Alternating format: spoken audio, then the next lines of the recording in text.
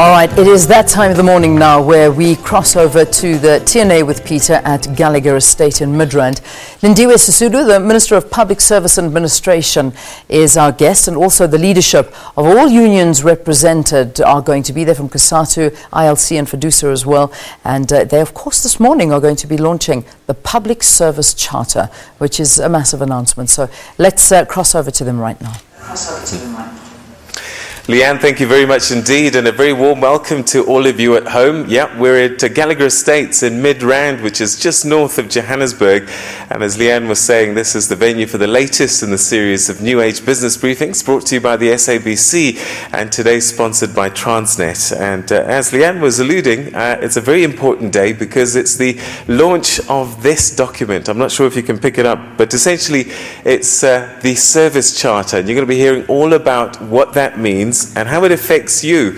After all, the public sector, the public service, various departments right across our country affect us every single day in one form or another. And Minister's going to be talking to us in a short while about why this document is so important, and also why we have such wide representation here with trade union leadership that's joining us on stage here today. And also a little bit later on, you'll hear about a call centre that's also being launched, the Batupile call centre, and we'll be giving you the phone number. And again, this is an important event for you. It'll change your life in theory, so we'll find out why everybody here is here in their numbers to support this launch. But first, it's my great pleasure, ladies and gentlemen, to welcome the Minister of Public Service and Administration, Ms. Lindiwe Sisulu.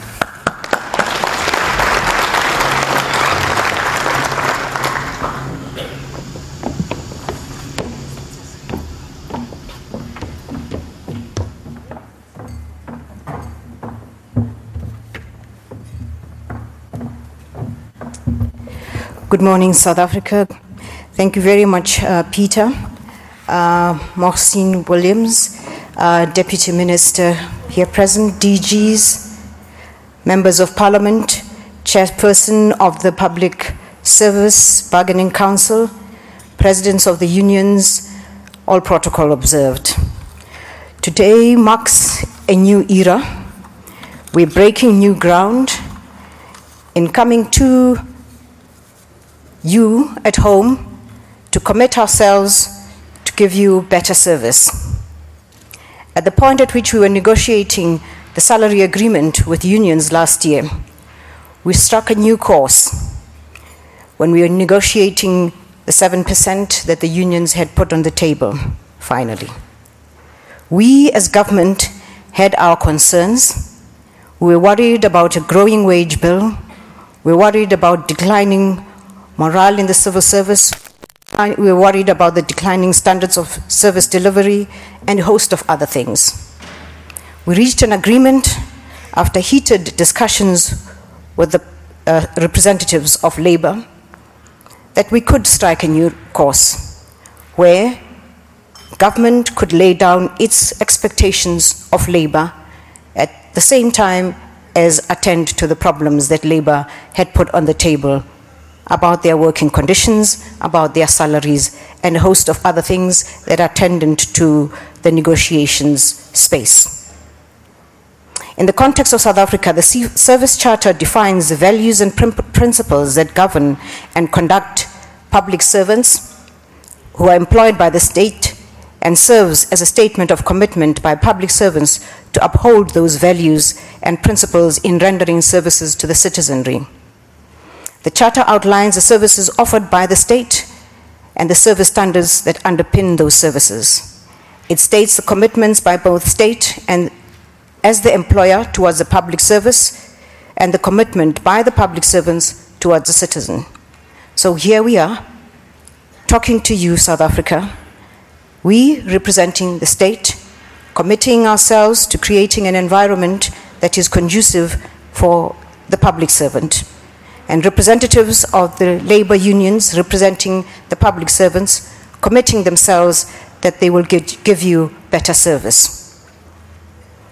The charter that we're launching today commits public service to contribute towards a professional public service by serving the public with respect, in order to create confidence in the public service, to provide timely service, to promote development and the upliftment of all South Africans, to protect every person's dignity and rights as contained in the Constitution, to not engage in any transaction or action that is in conflict or infringes on the execution of their official responsibilities, to act against fraud and corruption, nepotism, maladministration, and any other act which constitutes an offense or which is prejudicial to the public interest, and to demonstrate professionalism at all times, competence at all times, excellence at all times, transparency at all times, and impartiality at all times in the performance of their official duties.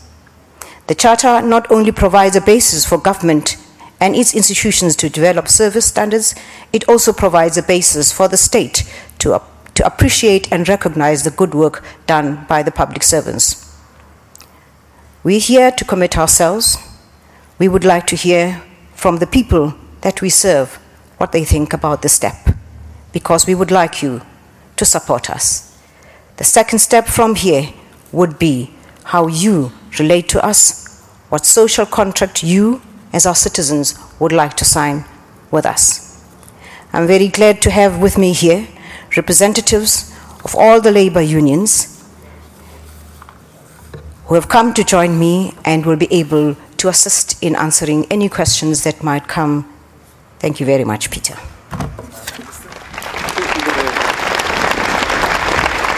Make a call to the call center.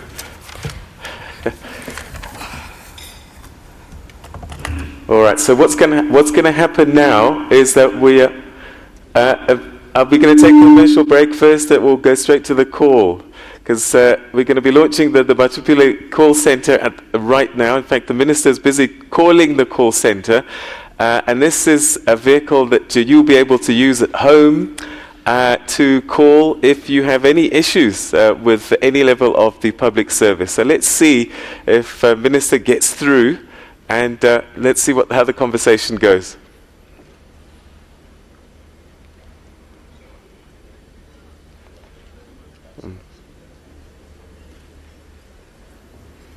Is it ringing?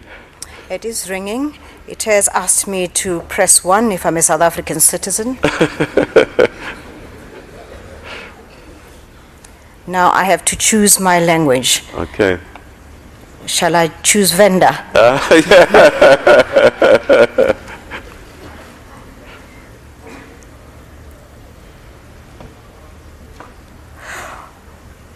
No, I chose Afrikaans. How's your Afrikaans?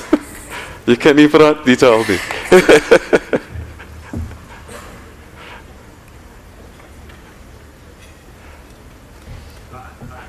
All right. Yeah.